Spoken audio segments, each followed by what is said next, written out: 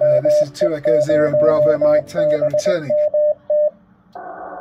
Hello YouTube, my name's Ben, I'm 2E0 Bravo Mike Tango, and I'm here with this, the most well-used radio in the whole of my shack, and I want to tell you why you need to get one. This is the Baofeng UV-5R. So I've come up with 10 reasons why you need to get yourself one of these. But if you think I've missed a good reason, then why not add it to the comments section below? Number one, the thing that probably attracted you to this radio first was the price.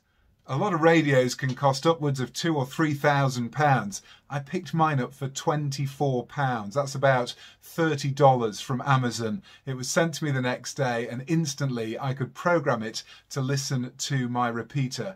That meant that before I was even licensed, I was able to start getting to know what people talked about on the local repeaters and starting to learn bits and bobs along the way. Reason number two, I think these are probably one of the most common radios on the market, which means if you're talking to other local amateur radio users, they may well have one. So if you get stuck with something or can't work out how something works, then I'm sure if you ask someone else locally, they'll have one of these and they'll be able to guide you. They'll also be able to tell you their limitations. I don't make out that this is the best radio on the market, but it is certainly useful. Also, as a result of how many people have these, there are hundreds and hundreds of YouTube videos about how to use them, how to program them, all of the different functions that are really helpful if you're new to the hobby and want to try and understand how to program one of these. Number three, these radios are brilliant for listening before you've even taken your test.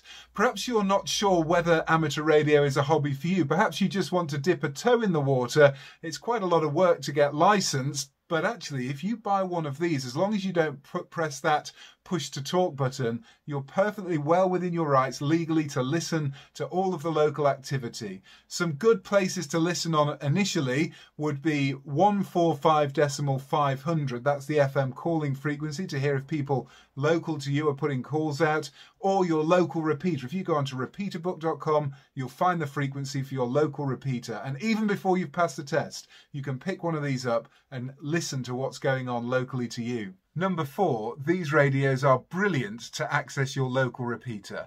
Right across the United Kingdom and in fact around the world, there is a network of repeaters. That is radios high on a hill with a big antenna that are designed specifically for handheld operators to access and to get their signal out further. So by simply tuning into your local repeater, you can have a QSO with someone further away than you would ever get on one of these.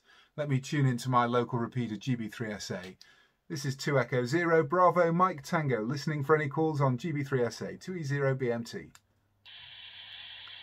Just by doing that, the reach of this radio has now been increased to about 20, 30 miles, something like that. So anyone else who's tuned in on that frequency will be able to hear me and come back to me.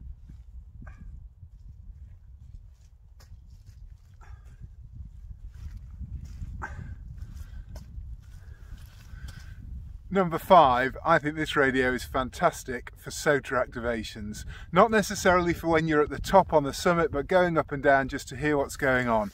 As you see in this video, I've got the slightly long antenna, which gets out a little bit further so you can see all that's going on in the hill.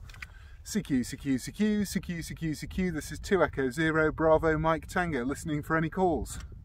Number six, this is super lightweight and portable. I mean, you can see how small it is in comparison to my hand. It easily slips in a pocket to take it out and about with you. It's light, it's robust. I can't tell you the number of times I've dropped this around the walks that I go on, and it's absolutely solid as a rock.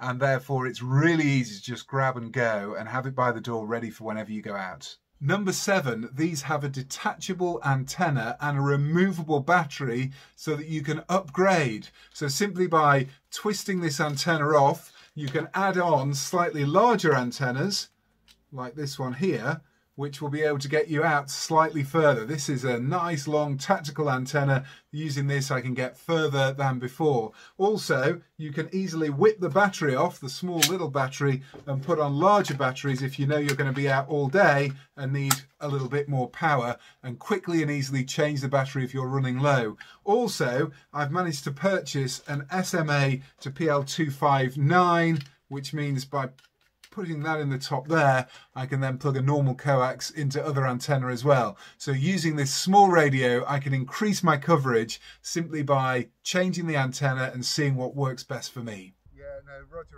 thank you for that. That's so helpful. Anyway, I've got to go. 2 Echo 0 Bravo Mike Tango, off and clear, 7-3.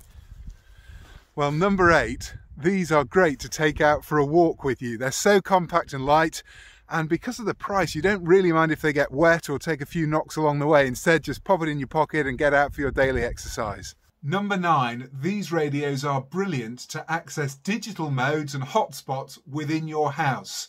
For example, my All-Star node is currently up and running and connected to HubNet. If I just turn my Baofeng UV-5R on, I can tune in to HubNet and hear all that's going on. And I can use this within my house to easily connect through the internet to radio amateurs all around the world.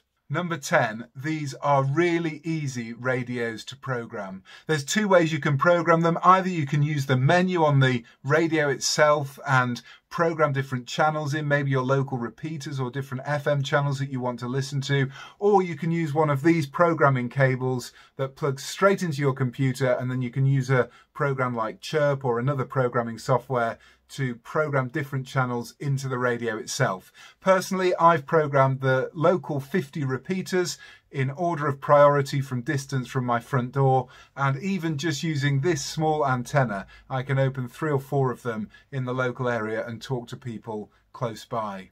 Now, I like to stay on the positive side of things, so that's my 10 reasons why I would have one of these. I would have some reasons why I wouldn't have one of these as well. I'm not saying this is perfect, but I wonder, what other reasons would you have for buying the Baofeng UV-5R? Why not add them in the comments section below? If you've enjoyed my video today, then please do like and subscribe to my channel so that you can be notified of other videos that I make. I'm 2 Echo 0 Bravo Mike Tango, off and clear, 7-3.